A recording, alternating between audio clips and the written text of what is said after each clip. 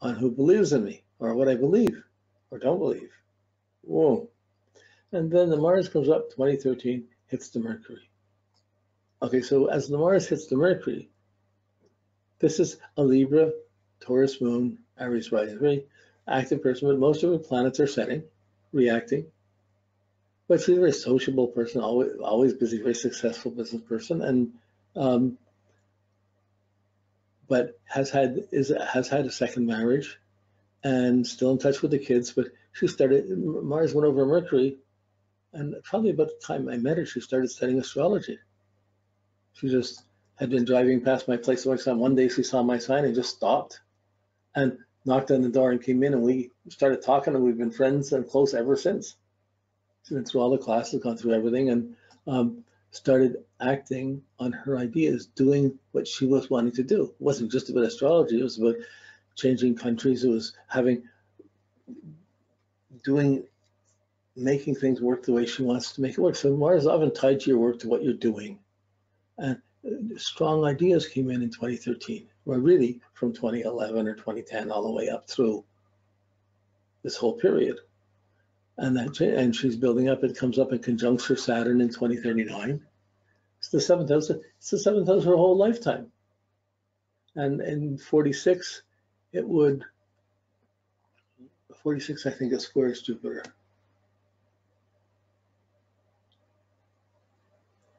Yeah, in 46 it'll oppose the moon, and then conjunct Saturn in 39, opposes the moon in 46, squares Jupiter in 47.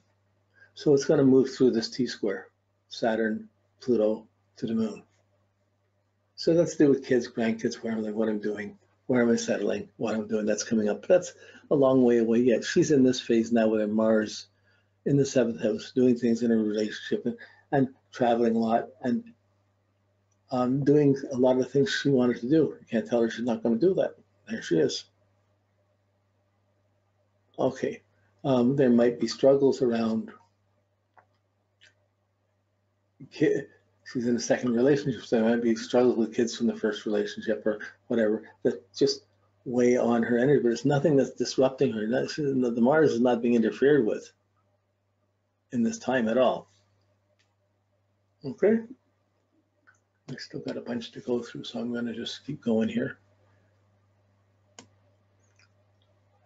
We don't have any really pathetically devastating charts in the class, so I wouldn't expect that. With astrology, you get a session when things are really devastating. You take the classes usually after or before, in preparation to, or after, before a big thing comes up. But this is about energy and work, so this was just a close-up of it. I'll just put it there so you can get a screenshot of it. Okay. So I'm working with this chart now, with this one. You should be able to have this. This is the main, you have this done, you got it, so you come back and look at it anytime. But once you looked at it, then you should have your graph with the star chart, where you can come and look at the star chart and watch everything is moving by stars. It's much more detailed factor, or you work with the printout. But even the printout doesn't give you the stars. So there's something else going on. There's something, what else? And the curiosity pulls you in deeper. Okay, so here we go to number 8. Time. Yeah, okay, another long class. But it took a long time to get here. So we have February 17th, 79. We have the Sun conjunct Mars. And the Mars here just goes direct, goes direct, goes direct. So it's going through Aquarius, Pisces, Aries, Taurus. It's got 4 signs it's going to touch across a lifetime if he lives that long. So here, the Mars starts in the 5th house. Because Mars is in the 1st house. Square Uranus, conjunct the Sun. So it's powerful, pride. I got to do what I got to do, but it's volatile, it's disruptive. So a lot of big things build up and then fall apart because the Uranus squares it. It's high strung, a little accident prone. Hard to be consistent, even though there's all fixed signs that they could do things and people fall away. Like, yeah, so in any case,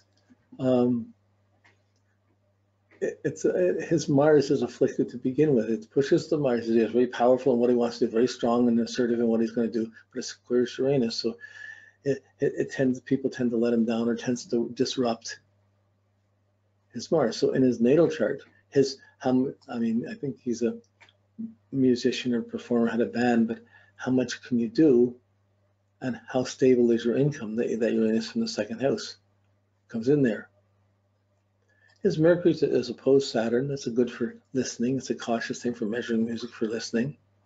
It's in Pisces, certainly mystical approach. But the Sun Mars going over the Sun, he grew up, it's from 79 to 87. In 87, it conjuncted his Sun.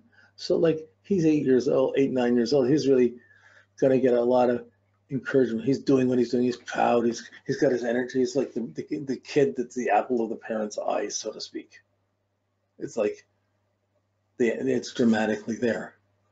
Then it goes up ahead into Pisces, and then it goes up into, the first one's going to conjunct, the Mars is going to go along and conjunct his Mercury. So his strongness is going to get further strong. His own ideas are going to be strengthened in 95. I got to do this. I'm going to do this. His Mercury's in Pisces, the Mars in Pisces.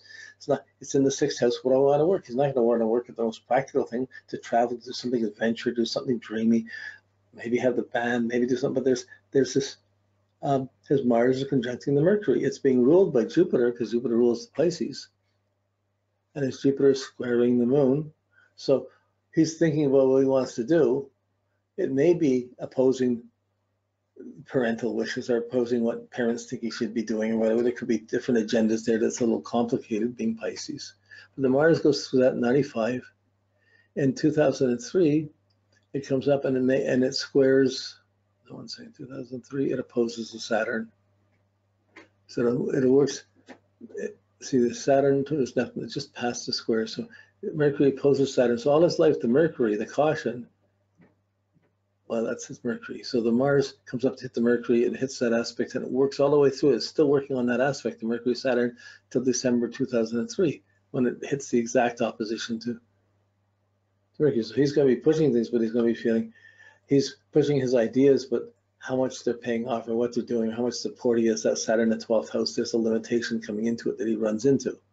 Some delays, 2003, some pressure, some restrictions, but it's still pushing towards sixth house. I got to work at something. What am I going to do? What am I going to do? He's still supposed to be adding skills, adding work, adjusting what he's doing. And because it's in Pisces, it's multiple choice. It's going to be doing, I'll do this and this. I have the band, and I'll have this great job, or I'll have these things, or I'll be traveling, or what. It'll move somewhat like that. Then it comes up, and in 2015, it comes up, and in 2015 it squares Neptune. So then he's pushing, but he gets confused. He's not sure he's absolutely sure in one way, and he's really gullible and confused in other ways. The Neptune squares the Mars, so his actions aren't really. They could be fanatically clear to him, but really distorted in how he expresses himself out. So this is kind of good for poetry, or for writing, or for doing things like, but it's not making his energy stronger. It's confusing, it's complicating his actions. So he starts to doubt or question what he's doing. 2015. He's either pushing it because the Mars is pushing it, but there's a gullibility or confusion inside of how he's doing that. This builds up to 2023 in June, when the Mars hits the descendant. It comes from below the horizon. What am I doing to? How does it relate to others? I got to do things with others, for others. I got to relate. I be out in the world more. Okay, so that starts in 23. So he's between the Neptune, hitting the Mars, and then it's coming up to the descendant. So if we just go look at this, Mars. Yeah, so there's the Neptune to the Mars, 2015, that happened. And there's not really big aspects, but it squares the midheaven and opposes the ascendant. Then hits them both about the same time. That's in 2023. So that's 3 more years. 4 more years. 3-4 more years. And it'll be on that for a while. The issue of who's in a relationship, who's not. There'll be a push to be relationship, to not want to be alone. It's going above the horizon. And I'd be pushing for that. And a lot depends on who he connects with, what he does. This is about what you're doing, your attitude to doing things. So he's what are the trade-offs? What are the dependencies? What are the expectations being brought in? But his energy is going, that's better than being alone when nobody cares.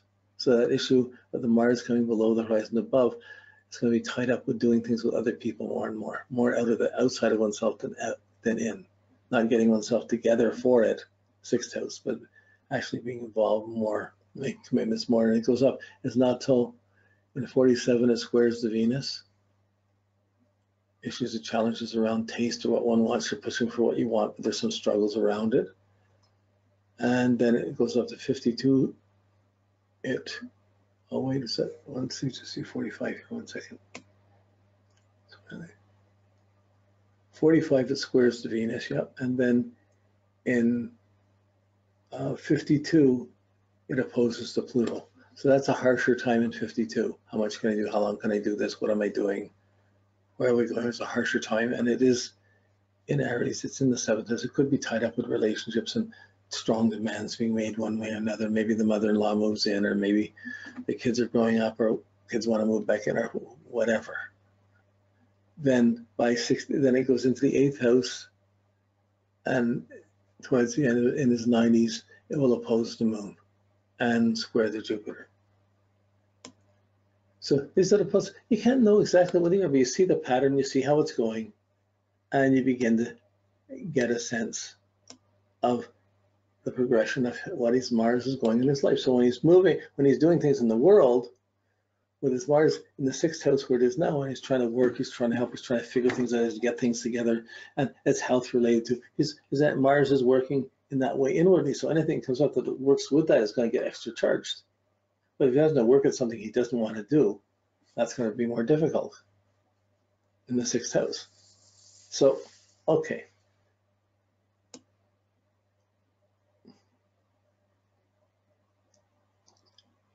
Okay, here's I'm going to go to sample 9. And sample 9 has a very special thing going on in her chart.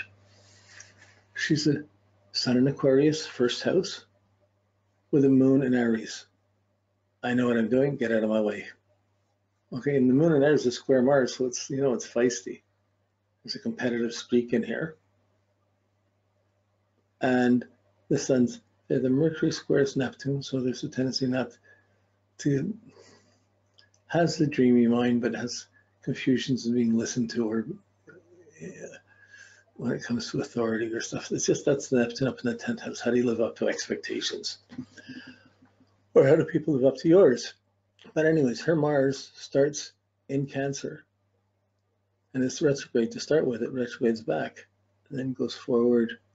It's in Cancer almost her whole life, but it will go across the descendant. So this is, I still have the Venus on that chart. Okay, so I'm just going to go down here to look at this a little more closely. And when we look at the effect, here's the printer. I found out something about the program I didn't know.